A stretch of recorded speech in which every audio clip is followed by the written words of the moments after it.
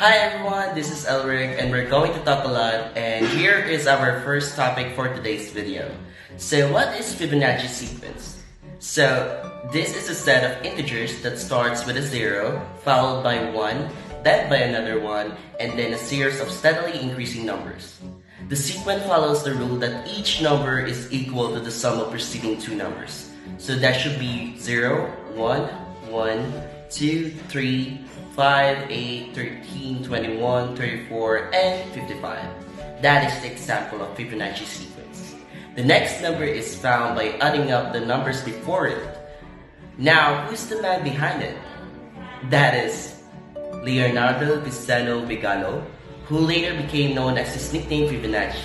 He later introduced this pattern on his book titled as Liber Abaxi in the year 1202.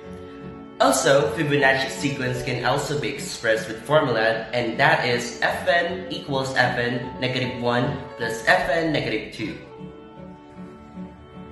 Hi guys, I'm Najana Guevara, and now I will discuss about Fibonacci spiral. The Fibonacci spiral is derived from the Fibonacci sequence, where each the number is the sum of the two preceding ones.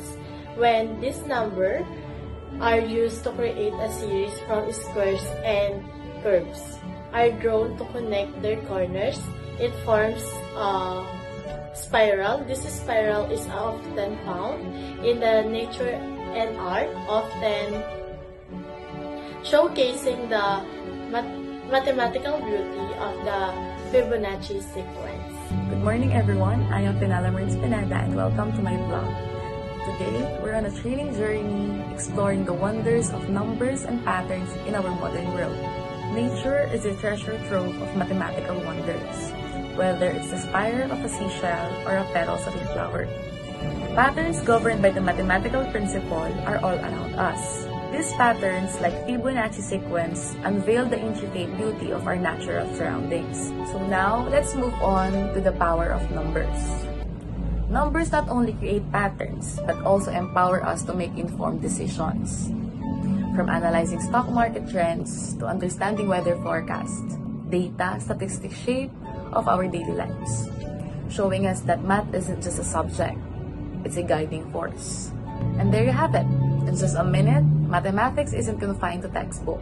It's alive in the pattern of nature, the technology we use, and the decision we make. If you found a whirlwind tour of math intriguing, hit that button, subscribe for more, and share your favorite mathematical patterns.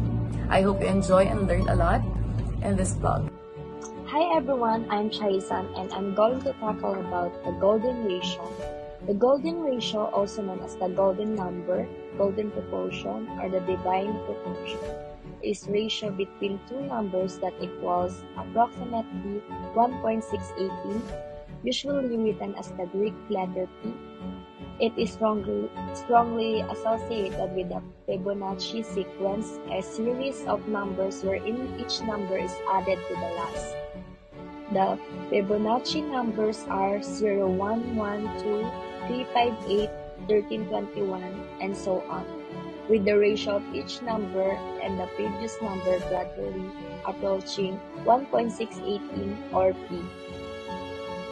History of the golden ratio. The first known mention of the golden ratio is from around 300 BCE in Euclid's Elements, the classical Greek work on mathematics and geometry. I have found another example of Fibonacci sequence, and I counted it a while ago, and it has 13 globes and 13 is a Fibonacci sequence. Here is my example of sunflower, and let's find if it's an example of Fibonacci number. Let's count how many petals has this sunflower has. 1, 2, 3, 4, 5, 6, 7, 8, 9, 10, 11, 12, 13. It has 13 petals and 13 is a Fibonacci number.